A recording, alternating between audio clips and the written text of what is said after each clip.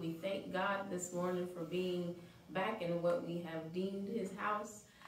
For the time that we have been here, God has been faithful to us, and we're thankful. Thankful this morning that each of you are here, and we want to take the time to welcome you back to Open Word Ministries. God has been faithful to us, and we appreciate him for that. Our scripture this morning is going to come from Psalm 118, verses 14 through 17. Psalm 118, verses 14 through 17, I'm reading the Amplified Classic Version. It says, "The Lord is my strength and song, and he has become my salvation. The voice of rejoicing and salvation is in the tents and private dwellings of the uncompromisingly righteous. The right hand of the Lord does valiantly and achieves strength. The right hand of the Lord is exalted. The right hand of the Lord does valiantly and achieves strength. Yes. I shall not die, but live, and shall declare the works and recount the illustrious acts of the Lord." Now, David was going through some stuff during this time. And above and beneath that passage that we just read, it talks about some of the things he was experiencing, but he wanted to make sure that he inserted in here, should we ever be in a place where we're feeling like it's so much coming, it's so much going on, there's so much that we're struggling with, that the Lord is his strength and song and salvation. Listen, everything that we need God to be, he is. He'll give us the strength to carry on. He'll give us a song to keep in our spirit, to help lift us up, and then he will save us. And not just save us in the sense of, yes, we thank him for being our Redeemer, but he will save us from some trouble. He will save us from some consequences. He will save us from things going worse than we ever thought they could be. So we're thankful this morning that the right hand of the Lord is exalted. The right hand of God does valiantly and achieves strength. David said that twice, right behind each other, so that he could sing this song and we could remember ourselves all these years later that God's right hand is exalted. And we know there's power in this right hand. This right hand is the one that is used to lay on hands and proclaim the blessing. So his hand is exalted. Y'all, he wants to reach out and do it for us. So whatever is going on in your life, whatever you're sacrificing, whatever is being challenged right now, remember this, that God's right hand is exalted and is extended towards you. And he's going to do just what you need him to do. He's going to work it out, and it's going to be no question, no doubt that it was God who did it for you. So Father, in the name of Jesus, we thank you this morning, God, for your hand that is outstretched towards your people. God, we thank you that there is nothing that is coming up against us, nothing that the enemy can plan, nothing that we can even mess up ourselves that can stop you from being exalted. God, that your hand is ready to reach out and save, that is ready to do mighty things. God, we thank you for that word this morning, the reminder, God, as we begin to face this coming week, whatever challenge, God, that we will face, help us to remember that your right hand, God, is extended towards us, is exalted, and is ready to do mighty things for our behalf. God, not just because we're your children, God, but because of your name. God, for your word's sake, God, for your name's sake, for what you have already spoken, God, it shall come to pass. And we thank you for that this morning. We thank you, God, for sending your son Jesus to die for our sins. God, we thank you for that this morning. We pray and ask, God, that you would apply that blood to our lives today. God, in any way that we may have wronged or sinned against you, we ask that you would apply that blood, God, that's still working, that's still doing what needs to be done, that's still saving, that's still recovering the lost. God, that you would apply it to us this morning, God, so that as the Holy Spirit speaks in here through our pastor, that you would move like you've never moved before. God, that you would do in us something that cannot be undone. God, not by us or the enemy or anyone else. God, do in us today what needs to be done. Speak to us, God, what we need to hear from you today. And we thank you, God, because we know we didn't come here, God, with expectation for you to disappoint. You don't know how to do that. God, you come to move, and you come to speak, and you come to do what only you can do. So, God, we say today, have your way, move, and do what needs to be done on the inside, God, a lasting work. And God, we won't wait until we see it, but God, we'll begin to give your name the praise, the glory, and the honor now, because we know that this is your will for our lives, for us to be changed and to be that much more closer to you. So we ask all of these things, God, that you would bless our pastor to speak under the anointing of the Holy Spirit. God, that you would use him how you want to. God, that you would help him to recall everything that you have spoken to him concerning this message. We thank you for everything that you're doing in our lives. We submit these prayers to you in the name of Jesus Christ, we pray. Amen. 1 Samuel chapter 1, verse 24 through 28, rolling right into chapter 2, verse 1 and 2, from the New Living Translation. When the child was weaned, Hannah took him to the tabernacle in Shiloh. They brought along a 3-year-old bull for the sacrifice, and a basket of flour and some wine. After sacrificing the bull, they brought the boy to Eli. "Sir, do you remember me?" Hannah asked. My God. "Do you remember me?" Hannah asked. "I am the very woman who stood here several years ago." Several years ago, praying to the Lord. "I asked the Lord to give me this boy, and he has granted my request. Now I am giving him to the Lord, and he will belong to the Lord his whole life." And they worshiped the Lord there. Chapter 2, verse 1 and 2. Then Hannah prayed, "My heart rejoices in the Lord. The Lord has made me strong. Now I have an answer for my enemies. I rejoice because you rescued me. No one is holy like you, like the Lord. There is no one besides you. There is no rock like our God." I want to share with you today, keep your word and don't regret it. Keep your word and don't regret it. I don't believe it's scripture, but there is a saying that says a man's word is his bond. In other words, there was times that, me and Dabney, every now and then, Dabney would put me through the pinky drill and say, "Pinky promise, Daddy," and all of this. But it used to be where that we didn't have to have pinky promises. We didn't even have to say, "I promise." All we simply had to say was, "I'll do this," or "I'll do that," and people could count on us to keep our word. All right. So that's where that whole saying about a man's word is his bond, because people could trust people to do what they say they was going to do. But I must warn us, because Jesus taught against, or taught about making vows. Yes.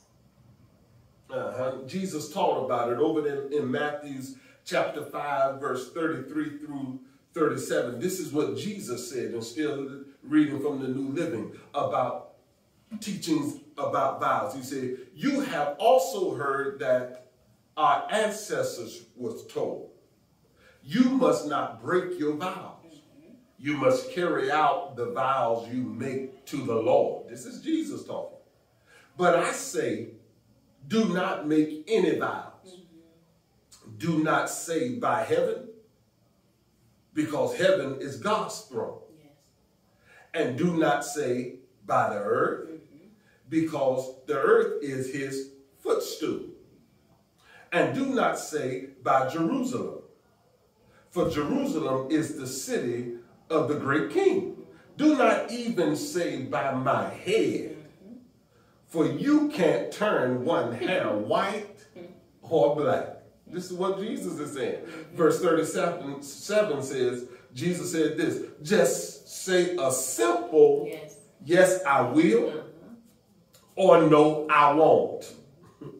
Anything beyond this is from the evil one." Why would Jesus say that? Because Jesus knows what lies ahead. think I'm going to finish this message.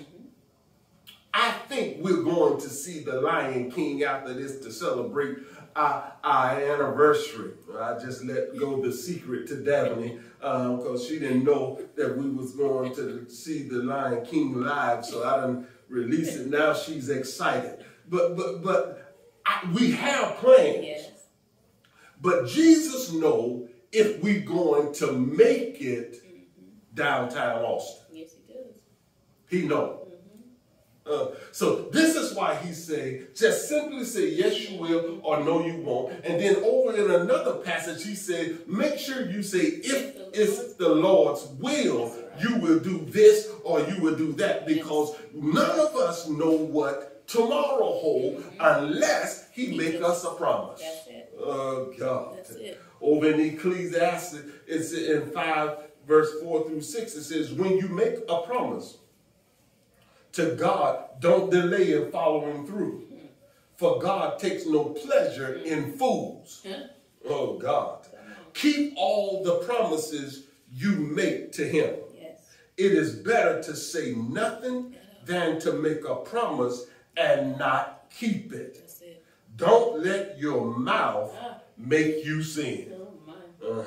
And don't defend yourself by telling the temple messenger that the promise you made is a mistake, was a mistake. My God. That would make God angry, and he might wipe out everything you have achieved. Oh, God. In other words, don't get emotionally distraught and start making promises, making vows and telling God, God, if you do this, I'm going to do that. So often we find ourselves in a jam and we do and say drastic things to get out. We should never make emotional decisions that could lead to a permanent decision in a temporary situation. God, just because a good example, oh God, is Jacob and Esau. Esau made a lifelong decision just because he was hungry.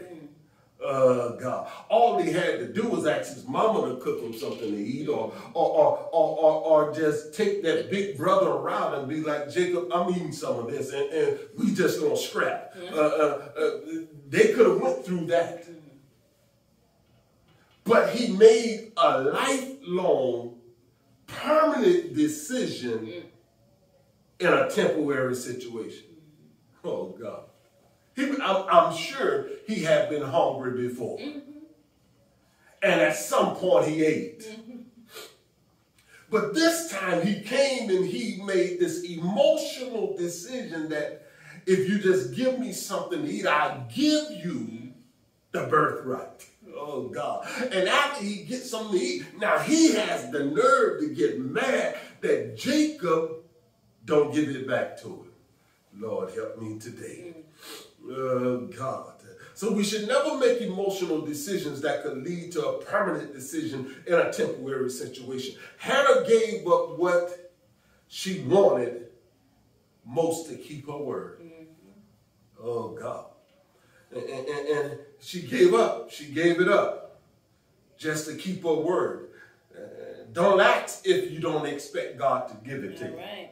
I was sharing with someone as we was in the elevator and getting out, and someone was asking me, what am I going to speak about today? And the young lady, and I said to her, I said, I'm going to deal with how we make these emotional decisions because we feel like we in a jam, and then we make these emotional decisions, and then when God actually do it, we regret the fact that I vowed, I made these promises to say I was going to do this. And so now I don't want to do the part that I committed to.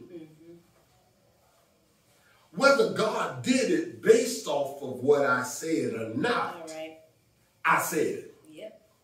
Oh, God. I said it. So don't ask if you don't expect God to do what you ask him to do under the conditions that you agree.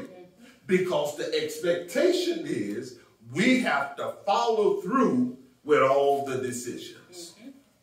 First Samuel said this. This records what Hannah said in 1 Samuel chapter 1, verse 11. And she made this vow, O Lord of heaven's army, if you will look upon my sorrow and answer my prayer and give me a son, then I will give him back to you.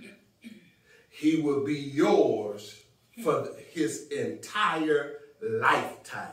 Lord, help us today. And as a sign that he has been dedicated to the Lord, his hair will never be cut. This ain't Samuel's vow. All right.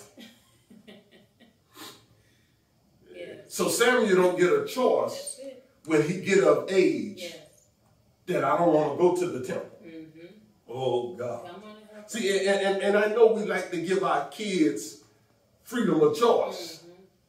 But before we give them this freedom of choice, we need to remember what is the vow that I made to God. Yes. What is it when I came up and I said, Pastor, I want our kids to be dedicated to the Lord, and we repeated all of this stuff in front of God and the church. And then because they become teenagers and because they become certain ages, we say, well, they need to make their own choices. What did you vow?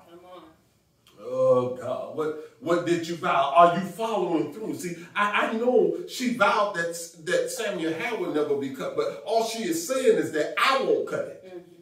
She can't control Samuel's actions.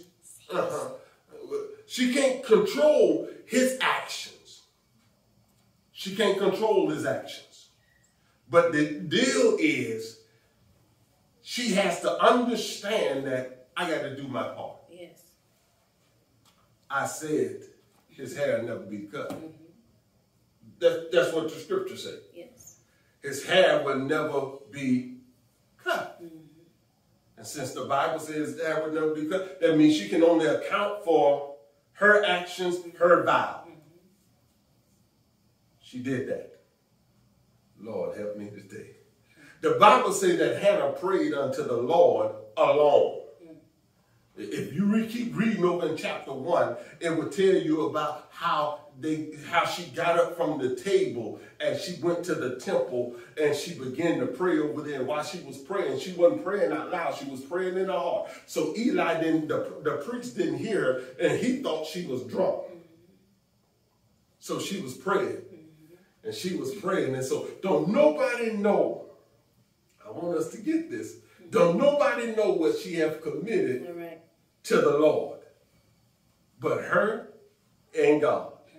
I don't even know if her husband, Elkanah, I believe that's him, if he know at this particular point. I know in the scripture it reveals later that he know, because it shows where he says, I hope you're able to keep your promise. But I don't know if he even knows at this point. And I say that to make this point is that whether I do it publicly or privately, he can hear and see all things.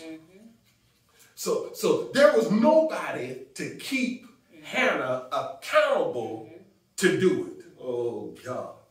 Lord, help us today. Nobody knew besides her and God. And at some point, as I said, her husband knew. In 1 Samuel chapter 1, verse 21 through 23, it says this: the next year, Elkanah, that's her husband, and his family went on their annual trip to offer a sacrifice to the Lord and to keep his vow. So now this right here reveals to me that he has a vow that he is keeping. And I also believe this vow involves Samuel, because of what he says here next. But Hannah, in verse 23, says, but Hannah did not go. She told her husband, wait until the boy is weaned. My God, today. They say that in these times they wean the child for 2 to 3 years. Lord, that's a lot of bonding. God, for something that you've been waiting on for years. That's a lot of bonding. And now I'm gonna have to give this up to a priest that got sons that got problems. In other words, it would appear that Eli don't know how to control his sons, and I'm going to give my boy to Eli. But the truth is, I'm giving him to God, yes. And I'm trusting God to deal with Eli. I'm trusting God to deal with my son. Lord, help us here. Oh God, verse 23.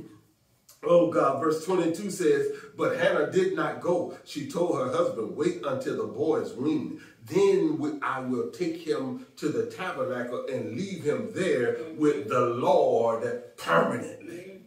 Lord, help me today. Verse 23 in that first chapter, it says, whatever you think is best. Elkanah agreed. Her husband agreed. He says, stay here for now. And listen to the next thing he said. And may the Lord help you keep your promise. So she stayed home and nursed the boy until he was weaned. You all listen. Elkanah understands something. He understands that, Hannah, I know you've been taunted by Peninnah. I know she have reduced you to tears at times.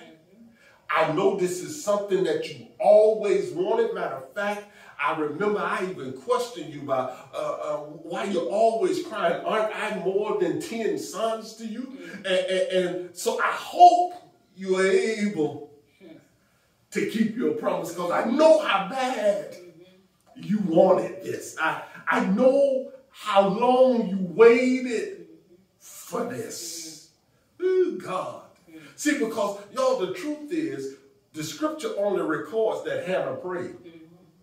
It never said that God agreed. That's it. Oh, God. That's it. It never said that God said, okay, I'm going to do this for you. So, in other words, Hannah has made this vow to the Lord. God has not responded to her. All Eli said was, may the Lord do this for you. That's his job. You know, he's the priest. And so he ain't saying the Lord said he's going to do this for you. He just said when she left the temple, may the Lord do this for you.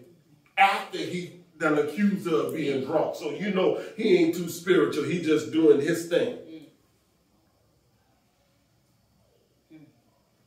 So Eli said, Elkanah said, I hope you're able to keep your promise. My God. I hope you're able to do it. People of God, I don't know what y'all have promised and made to God. I know there's been things I have said that I was going to do for people. And I forgot. And the times that I did remember, I didn't do it. And so I was able to go back to God and say, Lord, forgive me. I'm sorry. God, help me to do better. And if I dealt with the individual, I was able to go back to them and say, listen, I thought I was going to be able to do it. And then if I just didn't do it because I just didn't do it, then I tell them I just didn't do it. But the scriptures say, don't make a vow to the Lord if you ain't going to keep it. You don't have to try to manipulate God to give you anything. What releases things from God is our faithfulness. Without faith, it's impossible to please him. He said in Mark 11:24, when you pray, believe, and you shall receive. So I don't have to manipulate God and tell God, well, God, if you do this, God, I'm going to do that. See, because sometimes he just might do it, and now you obligated to do yours. So don't make no vows that you're not willing to keep. All right. So keep your word. And don't regret it. Oh, God. It didn't matter how much she wanted a son all of her life. It didn't matter how attached she and Samuel became during this weaning process. She kept her word and showed no regret for making a vow in keeping it. Regardless of being taunted by Peninnah and Hannah being emotionally distraught and reduced to tears. That's what the scripture says.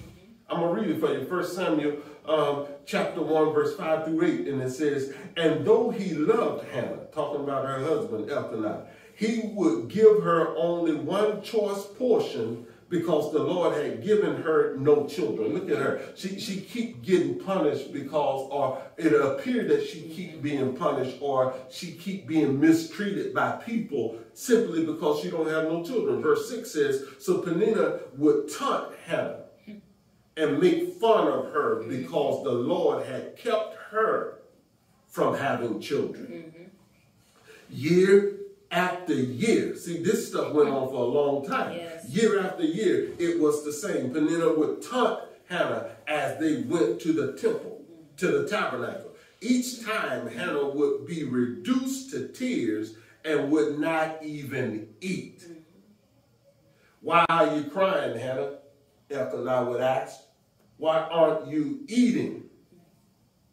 Why be downhearted just because you have no children? See, sometimes people just don't understand how bad you want something. All right.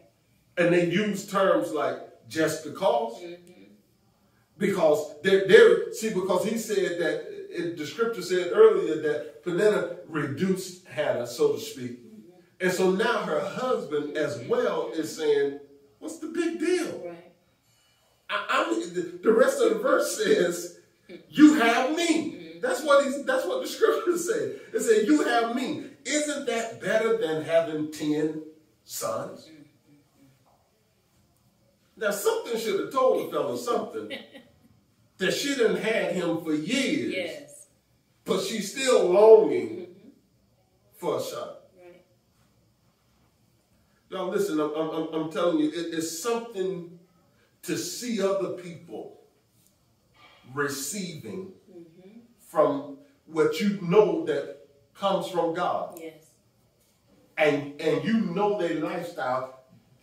Hannah know that Peninnah is taunting her and making fun of her and reducing her to tears. Her husband even know it. And he does nothing about it. And she have to deal with this year after year. Every time they go up to Jerusalem to make the sacrifices and to offer the sacrifice, she make fun of it. She have to walk back home or get back home and live in the same house with Peninnah. She got to hear Peninnah's children running around the house.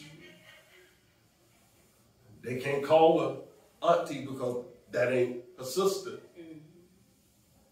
She hear all of this as she desired until she got fed up. And she went to the temple and she prayed. She came through. But for many of us, we need to be very careful. Yes. Jesus said it. Don't do it. That's what Jesus said. I don't care how Hannah came out fine. Jesus came on the scene later and said, don't do it. Just simply say, this is what I do. This is what I won't do. If the Lord's will, I'm able to do it. Hannah didn't let none of this keep her from honoring her vow. She didn't try, listen to this part. She didn't try to compromise with God to give her another child. She simply kept her vow because God answered her prayer. What am I saying right there? Is that just because she followed through and gave Samuel back to the Lord, regardless of how close they had got during that weaning process, she wasn't like, well, God, I didn't know it was going to be like this. I'd never been a mother before. I didn't understand how much I was going to love this boy. I didn't understand how much I didn't want to let him go. Now, God, if I give him to you, now, will you promise me that you will give me some more kids? That didn't happen, you all. She kept her word. And she didn't regret it. Nowhere in the scripture it shows that she regretted. Matter of fact, nowhere in the scripture it even says she asked for another child. But it do say, Lord, help me today. I'm going to read it right here. Because she kept her vows, she didn't have to pray for any more children. But Eli the priest asked this time for God to bless her with children. And God did. Read right here in 1 Samuel chapter 2, verse 18 through 21. It said, but Samuel thought he was only a boy, served the Lord. He wore a linen garment like that of a priest. Oh God, God had his hands on him. Each year his mother made him a small coat for him and brought it to him when she came with her husband for the sacrifice. So every year she would see him and she would bring him a coat. She loved this boy, her only son. Oh God. Verse 20 says this in 1 Samuel chapter 2. Before they returned home, Eli would bless Elkanah and his wife and say, may the Lord give you other children to take the place of this one she gave to the Lord. They ain't even talking about what the family gave, what the husband gave. So this thing was solely on Hannah. And listen to what verse 21 says. And the Lord blessed Hannah. Not this time because she prayed. Not this time because she had another request. Nowhere in the scripture say that she asked for more kids. She only wanted a son. But after she did her vow, the scripture says in verse 21, and the Lord blessed Hannah, and she conceived and gave birth to 3 sons and 2 daughters, total of 6 kids. She get to manage 5 of them. Lord, help us today. Meanwhile, Samuel grew up in the presence of the Lord. She got 5 for being obedient and following through one time.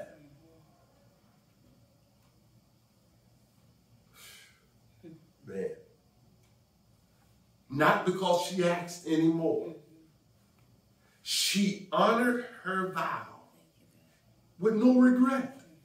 She did her part. She weaned the child so that the child could go now and stay versus, okay, I'm going to go up and leave him for a month. No. Because she made the statement that he would be with you permanently. So when she was weaning him, doing her part, she left him at the temple. He grew up there. The scripture says he grew up in the presence of the Lord. Not in the presence of Eli's sons. See, you can be in a bad place and still grow up in the presence of the Lord. That's it. Stop worried about the physical place. Yes. Because I can be in a physical place and not, the scripture says this, we are in the world, but we're not of the world. And so I can be in a place and grow up spiritually. That's it. That's it. Then over in chapter 2, this is where it gets so good. Hannah rejoiced in the Lord for granting her request and helping her keep her vow. Thank you, Jesus. It said this, then Hannah prayed, my heart rejoices in the Lord. The Lord made me strong. It took some strength from the Lord to give up this boy. So she said, my heart rejoices in the Lord, because I wasn't able to do this on my own. I know I made the vow, but I wasn't able to do this on my own. But I did play a part because I asked the Lord to help me. So she said, my heart rejoices in the Lord. The Lord has made me strong. Now I have an answer for my enemies.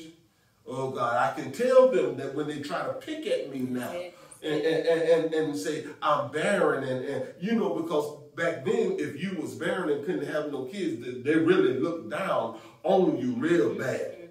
So what Peninnah was doing when she was taunting Hannah was somewhat a part of the custom of that particular time. But now Hannah is praising God because she said, I got an answer. Yes. I don't have a son with me physically, but I know I have a son. The Lord help me today. Oh, I can't be able to show him to everybody and say, this is my little man right here. This who the Lord blessed me with. But no, every time they go to the temple, Lord Jesus, they're going to see what God has done for me.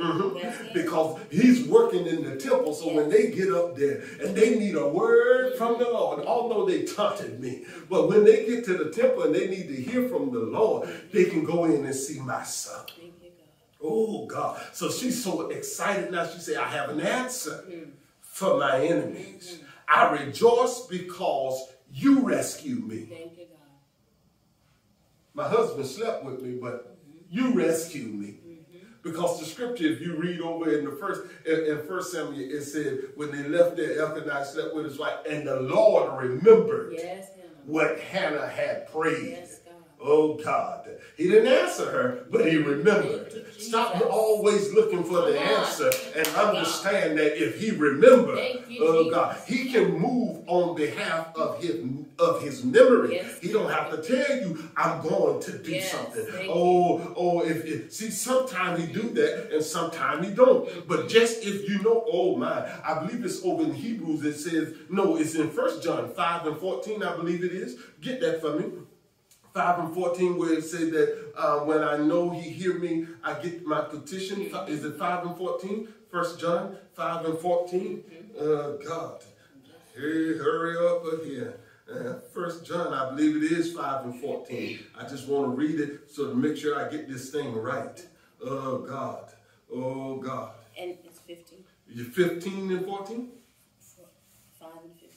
Okay, 1 John 5 and 15. Listen to the word of God. And since we know he hears us when we make our requests, we also know that he will give us what we ask for. So I don't need him to answer me all the time. But if I know, let's go to the verse right above that. Let's go to the verse right above that. And we are confident. Listen to this. We are confident. That he hears us. That he hears us. Whenever we ask for anything that pleases him. Now, when we ask him for things that please him, see, now he already done set the rules and said, be fruitful and multiply. Oh, God, let your quivers be full. Okay. So now I know this please him. The problem is, will he do it for me? Okay, read the book. And since we know he hears us. Now, since I know I'm living right.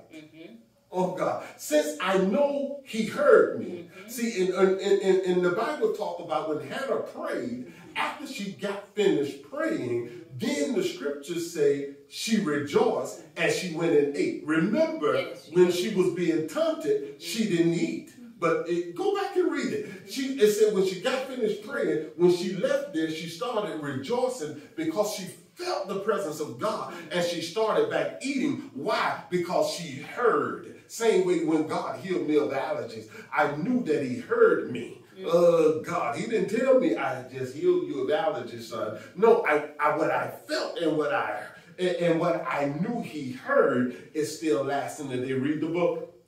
He hears us when we make our requests. Yes. We also know that he will give us what we ask for.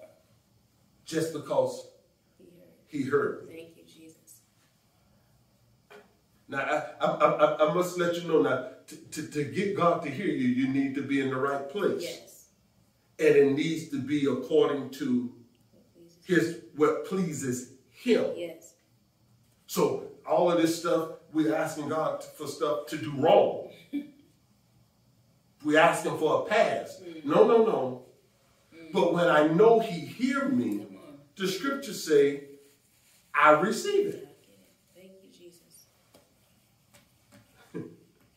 That's 1 John 5, 14, and 15. So Hannah received it. She said, now I have my answer. I rejoice because you rescued me. Then verse 2 in that chapter 2 says, no one is holy like the Lord. There's no one beside you.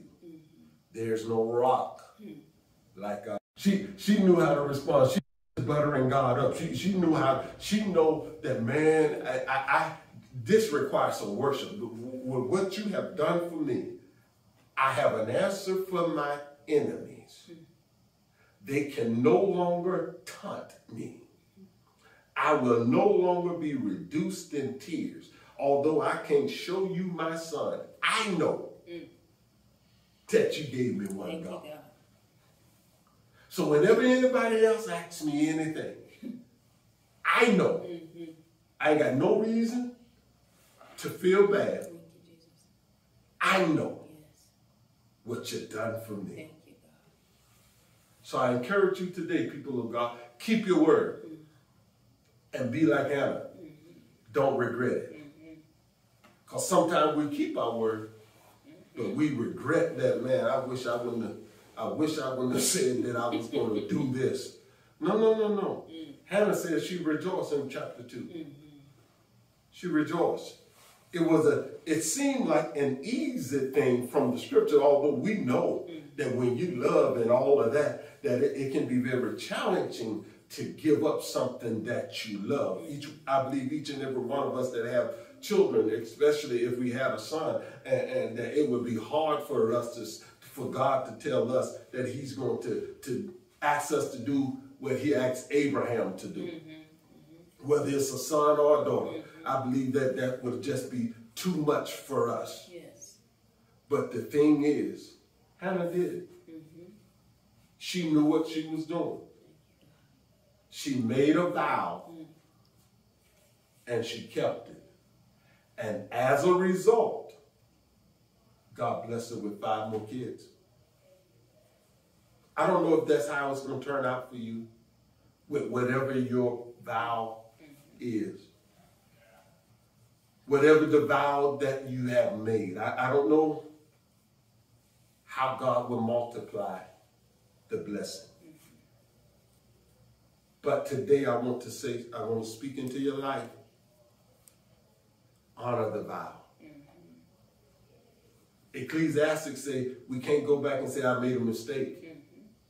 Just honor it. I believe I can't remember what the guy's name was in the scripture, but when he had came home, something had happened, and he had said that the first person that walked through this door or something, they going to die, or they going to die, and it happened to be his daughter.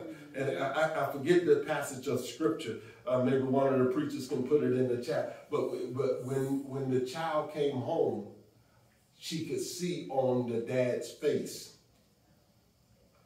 that he had made God a vow.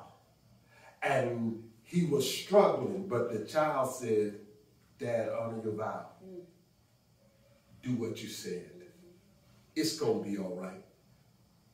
Do what you said. And so I know sometimes it can be challenging. But that's why he warned us not to do it. Yes.